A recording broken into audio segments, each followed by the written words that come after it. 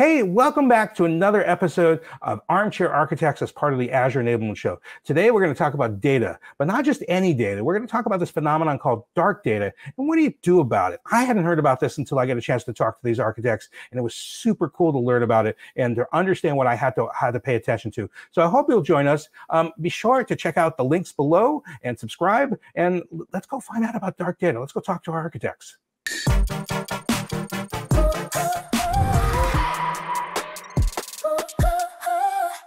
Hey, welcome back, Eric. Welcome back, Uli.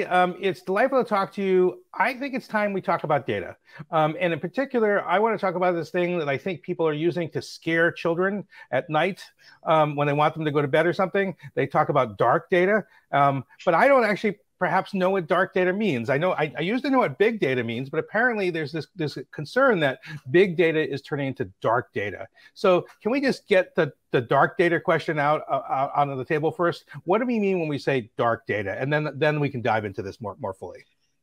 Yeah, so I think I mentioned in another session where a customer of mine leaned back from the table and said, I'm not getting a lot out of this big data platform. I know we spent a lot of money on it. I know we're ingesting hundreds of thousands of transactions and messages per second. It's going into this weird thing called a data lake, and now there are data marts and whatever happened to warehouses. Is anybody actually benefiting from this thing?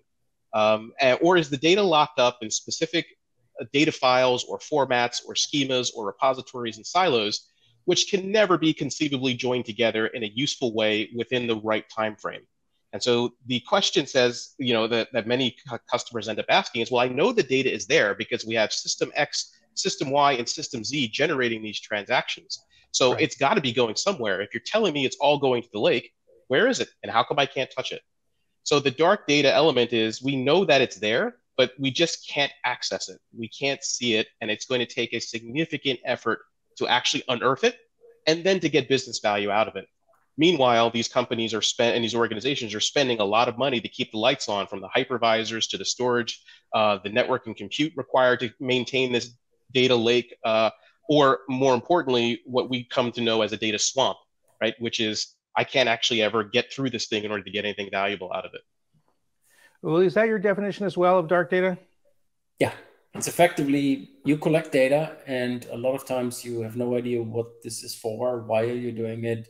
There's no value. The data swamp is actually a good piece where people wade into it and they've never been seen again, because there's kind of a nebula running around, and it's foggy and whatnot. So it ultimately is you collecting data, spending money on it, and you don't get any value out of it, or very little. And that's really what happens to a lot of companies when they do big data projects. And the way I think about this is it often the technology gets put ahead of the usage. So people are investing in data lake technology and big data processing, whatever technology you use, it doesn't really matter. It's a similar beef I have with people that are doing DevOps. They think about the tool chain and they don't think about the discipline, the culture that you have to change and stuff like that. And the same is true with data. Let me give you an example from Microsoft's past. So Bing and Google, Google was winning very clearly and is still the big dog in the search business. But Bing is a sizable business by now. It's, I think, 34 or 5% of the US market or something like that, which is pretty big. And in 2007, the teams were effectively trying to out-Google Google, is the way I call it. So the brute forcing and stuff like that. And we got a new lead in, and he came in and said, we can't do this. This is just, that makes no sense. What we need to figure out is, how do we become more relevant? So the key thing in search is the relevance score. So whatever you do, the first 3 links better meet what people are looking for. Otherwise, it's not interesting. So he invested in the first data lake, the big data system at Microsoft. We didn't have one before. We had data warehouses and other things, but not a big data system. And that system is called Cosmos. And the idea was that we collect signals from the Bing system, the user behaviors and stuff like that. And we have data scientists, which was a new discipline at Microsoft at that time, that go and roam this data cosmos and figure out what are the patterns and how do we improve the reliability score or relevance score in search. That was the only thing that these guys were supposed to do, nothing else, and so forth. And everything was collected with this in mind. And I think once you have a business objective, you know what you want to achieve, then I think big data can work. There's another great example with thyssenkrupp elevators, which we made public years ago. And these guys came in with a lot of data from 20 years of elevator maintenance.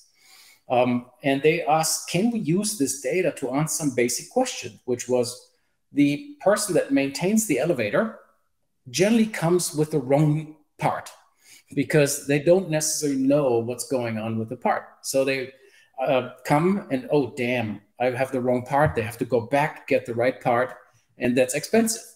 Or the other question they ask is, hey, because we don't really know what our customer or what these elevators need, we overstock the forward deployed parts deposits. And so that costs a lot of money. And so can you help us with that? And the last one was a little bit around expert help. But these two pieces about what parts are generally broken and what parts do we need, we could actually help them with the data they had collected.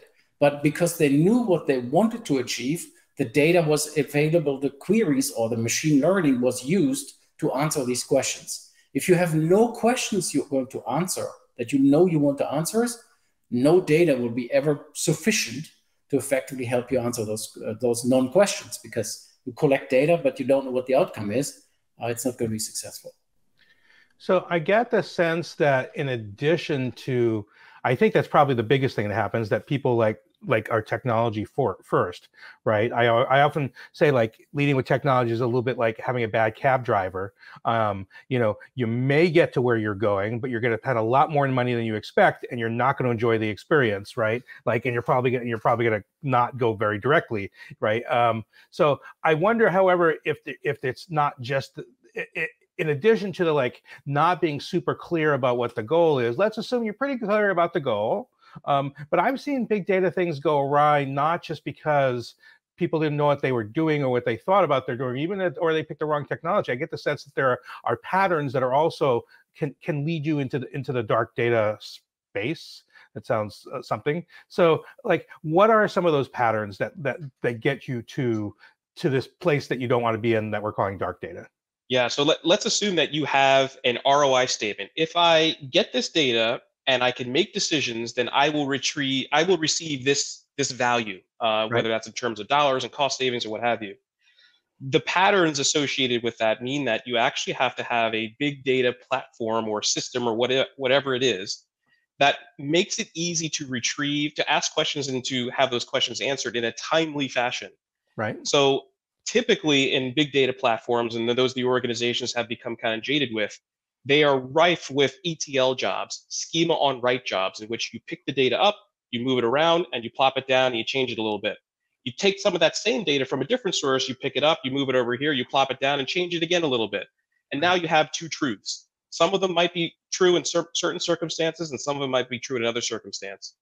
My whole goal is to try to free our customers from having to manage these brittle and fragile ETL pipelines, and to apply a schema on read methodology with contextual bits of information that allows you to fuse data together from multiple sources, and is basically going to build a bigger picture as you run the query. Now the question becomes, well, hey, all that sounds fantastic. Well, how do you actually do that in practice? Right.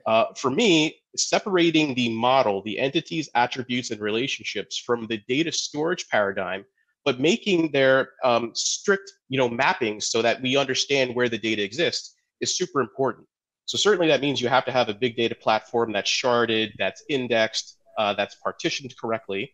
But then having table definitions and entities and relationships that sit on top of that and point to where the data lives. And then having that model, if you will, be human readable, human understandable. Right. That actually allows you to have this schema on read, assemblage, fusion kind of methodology on top of the data sets. Again, ETL, ELT, I think we have had those patterns for quite some time. And nothing wrong with what you said, but it's a bit old-fashioned. Because there's a lot of people that are now saying, do I need even schema? Because I'm actually not having humans read it. So if eventually you get to the human side, sure, I need schema. But if you're using AI on top of your big data, the AI system doesn't necessarily need schema. They can run through this pattern detection and so forth. So I would say that the big question is always still, what's the business outcome you're trying to achieve? What is going on? Then make sure that the data you collect is managed properly. What that means is secured, accessible or not. Then from a cost perspective, have a hierarchical storage architecture, because if you store lots of data, it can also still, the prices for storage is cheap, but if you have lots of data, it's not that cheap anymore. And then be able to say, yes, have the right pattern. ETL does work in certain scenarios. ELT is more flexible because you can use the extracted data for many purposes, not just one. Because once you do ETL, you ultimately have the shape of the data already predefined, which also means you generally have the questions that this shape can answer predefined. And then you effectively go into a more flexible model with ELT. And then think about AI as part of your equation to say, hey, I know some queries. That's where Eric's model works. But some pieces of data, I don't even know what the value is. Let the AI system go through it and detect patterns that we haven't seen before. Okay, somebody out there is going nuts because we have not, and including perhaps me, because we've not defined ETL and ELT. Would you just expand your acronyms, Mr. Holman? So normally you have a source system where you extract data for analytics. And that's the E. Then you say, okay, there's a transform that says the source data is in this shape, but I want my target data, the Power BI application or the Tableau system needs a certain shape of data so that I can visualize it, for example. So I need to transform that data. And then there is a load, an L portion. So you load it into the target system, be that a data lake, be that a visualization tool, or whatever it might be. And so you can now say, I extract, and when as part of the passing, I transform and then load. That means you have a fairly fixed shape.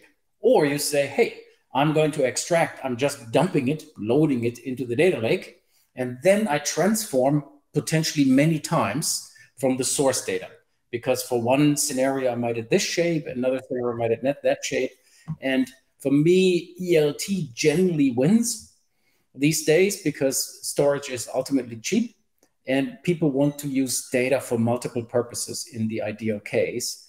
And the other piece Eric mentioned is source of truth. Again, I always in my conversations with clients and customers, I talk about, look, if you manage nuclear arsenal, you want to have one source of truth and it needs to be precise and everything because you don't want to lose those nukes. I think that makes a single source of truth absolutely true, necessary. Otherwise, there's a lot of fuzziness in the business anyway. And it's okay to be not having this single source of truth model, which sometimes is really hard to reach because there is multiple data sets and they have value. It's not about truth, it's about value. And again, thinking that through how you distinguish between value and quote unquote truth is an interesting exercise for the people that model data, that think about data. Okay, I have to say that I want to sit and ponder the philosophical nature of multiple sources of truth or multiple truths or whatever. But I want to ask you one final question because we're coming really, really to the end here, and I'm hoping you can answer it in a sentence or two at most. Is it possible to go from a place where, congratulations, I find myself in the dark with dark data, to a place where to come back to a place of where it's useful, where we're back into happy big data land and we're actually happy now, without pushing without pulling a ripcord and making a second system? Is it possible to go from good to bad to good again? It's possible through tooling, practices, discipline, and governance. That's my sentence. That's good. What's your sentence, Julie? Adding to that, think about the business outcome up front. Okay, I'll take it.